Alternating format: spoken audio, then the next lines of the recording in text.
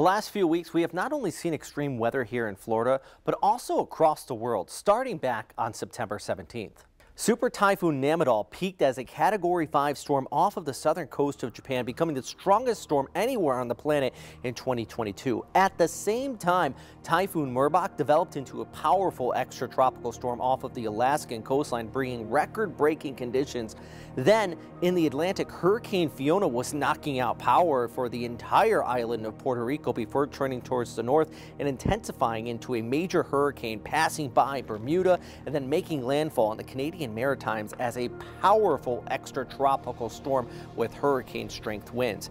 As Fiona was hitting Canada, a storm in the western Pacific called Noru rapidly intensified from a tropical storm to a super typhoon with Category 5 winds in less than 36 hours as it neared landfall in the Philippines. That storm tracked across the island of Luzon and then headed towards Vietnam, while back in the Atlantic, Ian was gaining strength south of Cuba, where it made landfall, knocking out power for most of the country, and then moved north where it strengthened to a Category 4 storm where it made landfall, tying for the 5th strongest storm system on record to make landfall in the continental United States. Then it impacted the first coast before moving off towards South Carolina.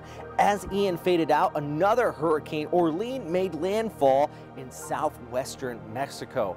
It really has been busy out here across the globe over the last 2 weeks. Not only did we have powerful storm systems, but a few of them rapidly intensified. And with our warming oceans, this is going to become more and more common. And hurricane season's not over yet, so of course we're going to continue to track them here on First Coast News. I'm meteorologist Robert Speta.